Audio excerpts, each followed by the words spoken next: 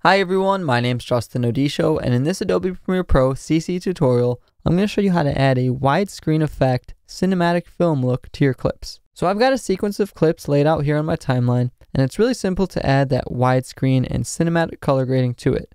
So first, let's highlight our project media bin and go to File, New, Adjustment Layer to create an adjustment layer for us to drag on the track above our clips. This is going to allow us to build the widescreen bars and color effects and stretch them out over multiple clips if we need to. Next, head over to the effects panel on the right hand side and search for the crop effect. Click and drag this onto your adjustment layer and then set the top and bottom crop to about 12 to 13%. I'm going to use 12.2 for that 2:3:5:1 anamorphic ratio. Now do keep in mind that this is simply letterboxing your clip into that anamorphic widescreen look.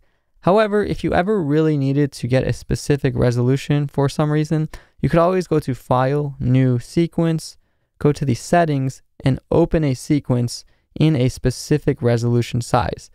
This way and this method with just adding the crop is fine for creating a nice little cinematic sequence in your YouTube videos or vlogs and whatnot.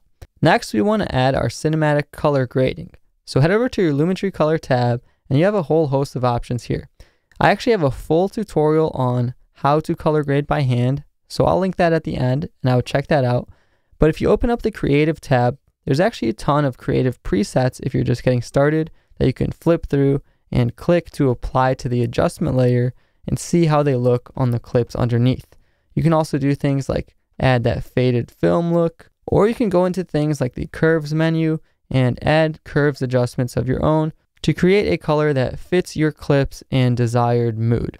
Additionally, since the clip still exists behind these black bars, you have the option of clicking on the clips and then adjusting the vertical position of them to readjust the center of the clips if some things got cut off, or animate them with keyframes for a panning effect. So that's how to create that cinematic film look in Premiere Pro.